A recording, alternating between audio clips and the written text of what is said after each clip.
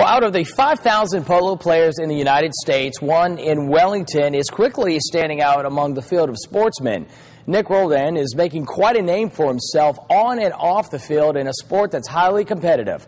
We caught up with the 28-year-old Wellington resident who has high hopes as he sits high above the rest. He is the pride and joy of Wellington. These days, Nic Roldan couldn't be happier about where he sits and how far he's come to get to that point.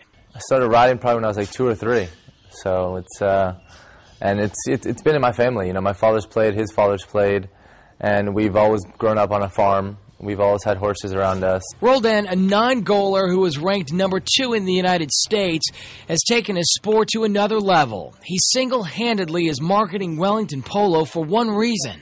I don't think anybody realizes how big and the magnitude of how big the polo is here in Wellington. I mean, you have got all the top polo players in the world are playing here in Wellington right now.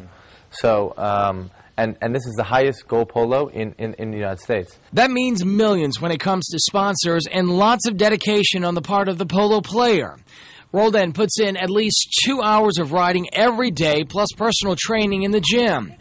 Even after that, though, he admits most don't know the biggest factor. The horses are 80% of the game, and a lot of people also I don't think realize that. The horses are key.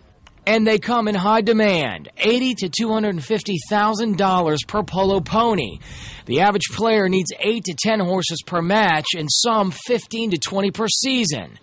You do the math. It's a simple formula that has transformed this unique arena into a world-renowned environment, and Nic Roldan is riding high atop the momentum that's running full speed ahead. It's an honor, and to be able to be here in Wellington representing, a home-based guy it's a great feeling.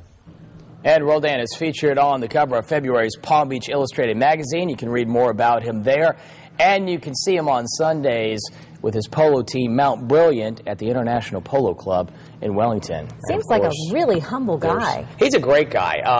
Amazing, he's at the top of his game. Right. He's number 2 in the United States, and he's just like, average Joe out there. And he's talked 30, to the nicest guy, 28. 28. Yeah. Oh. As she looks at his picture Well, again. do you mind if I... We'll go right ahead. Yeah. What else are we supposed to... Am I supposed to read the article? That's the first time I was able to hold that magazine Just saying, by the way, right? Just saying. Just saying. I'll read the article. Yeah, and our thanks. I've never been to a polo match. It's a lot of fun out there, and a lot of people don't realize the competitiveness. You go out there, it's such a distinguished sport, and it's a very social sport, but those players are so intense, and the horses are amazing. Right. Horses are so expensive.